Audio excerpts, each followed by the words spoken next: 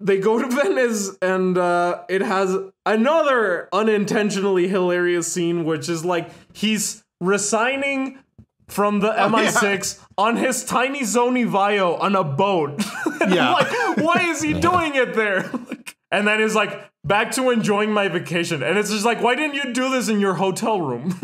He has Wi-Fi on the boat in 2006. Yes. MI6 is paying for that He Wi-Fi. just looks so funny with this hunk of a man in this tiny little Sony Vio. Well, wait, it's interesting. It's not interesting. It's very funny. So he sends the email and it disappears, and you see a list of his recently sent emails. And the last email he sent before resigning, this isn't a TV trope thing, this is something I saw with my own eyes, was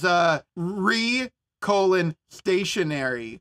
He was ordering stationery for himself in the last email. It'd be really great if like you saw his email and it was all like spam from like Indian tech guys. Oh yeah, it's all porn sites, but it's all like pussy galore, chew me, plenty of tool. That's when Vesper decided to betray him, is when she went through his browser history. Ironically, James Bond does not use an incognito mode because he's reckless. He's the worst spy ever. Yes. It's like they already know who I am. ever. It doesn't matter. You know my name. Yeah. He calls Pornhub and he's like, hello, my name is Secret Agent James Bond. I'd like to hire your service Can you forever. please charge this to M? She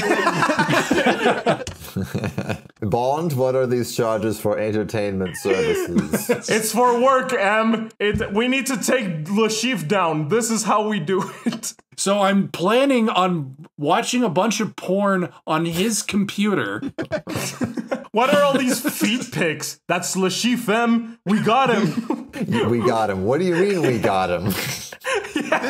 What do you mean you got him? We got him, M. We got him. Got him. Looking at hundreds God of feet save the pics. queen, ma'am.